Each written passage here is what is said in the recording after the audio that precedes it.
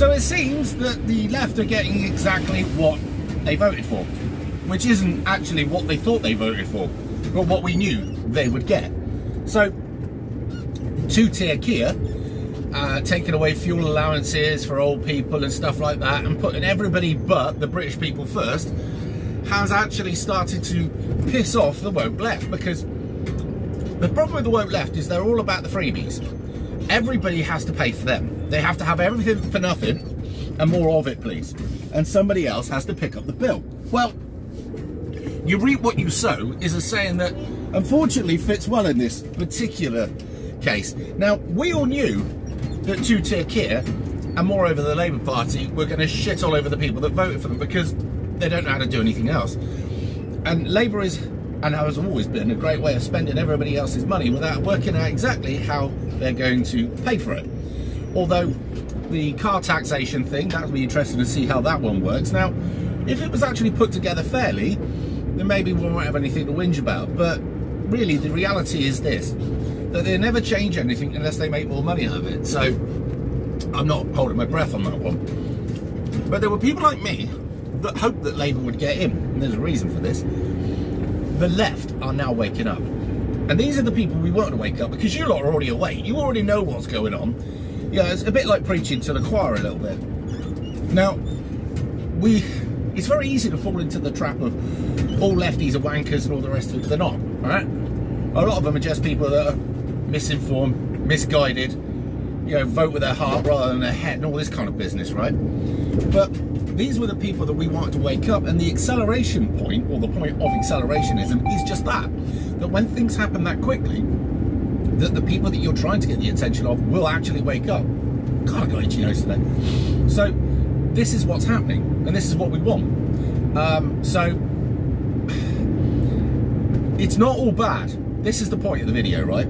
That the fact that two-tier Kia and the rest of his Stalinite wankers, right, are going to fuck over the country. Conservative would have fucked the country over anyway, all right? And anybody who actually stood a chance to get in, which is usually the only two, because not even Liberals have a chance, right? But all of them were going to do what the people above them, their paymasters, you know, the people that direct them, were going to do. They were never going to do it in your or my favour, right? But Labour would do it quicker than Conservative. So this is waking people up. And the more these people wake up, and I don't know if you've noticed now, that people are talking like we were 3 years ago now. So they're catching on. And the more the people catch on, the more people will end up uniting under the, hang on a second, we've got a tyrannical government which doesn't act in its country's and its people's best interest. When they all wake up then, and the thing is about the left, you've got to hand it to them, right? They can get organised. They can put on protests. They can put on demonstrations. They can affect things much better than the right seem to be able to. They're very much the organisers. They're very much the people who know how to put on an event or know how to do stuff like that. The people on the right just don't seem to be able to do it as well as they do. So if you've got the left waking up and the left start to come out and protest or other things that the left might come up with that we haven't thought about, all the better. But the point of this is that the left-right dichotomy will fade away more as the left start to get shit on by the people that they voted, the people that they thought were going to be wonderful, the saviours and all the rest of it. When they wake up and realise that actually they've been played, they'll be the most bitter and twisted group of individuals going. And we may even have to hold them back, but probably not.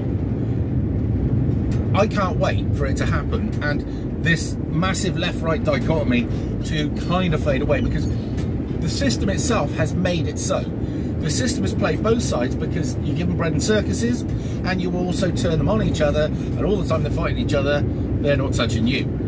But when the people start to unite, which they will do anyway, then the government will have a massive problem on its hands. It's at that point that there will probably be more draconian and bring about more laws and stuff to fit us up, and that will unite people even more, and in the end it'll come to a critical mass. What happens at that point, who knows? I can't predict the future, but I don't think it's going to work out too well for the powers that be, because let's be honest, there are only a few and we are the many, so it will be interesting. Now, some of you may have noticed that I have not done any videos lately.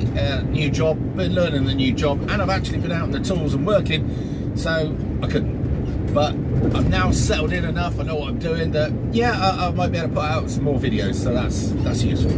And the job's good, and everything's good, and I'm still alive. I've actually managed to ride that bike.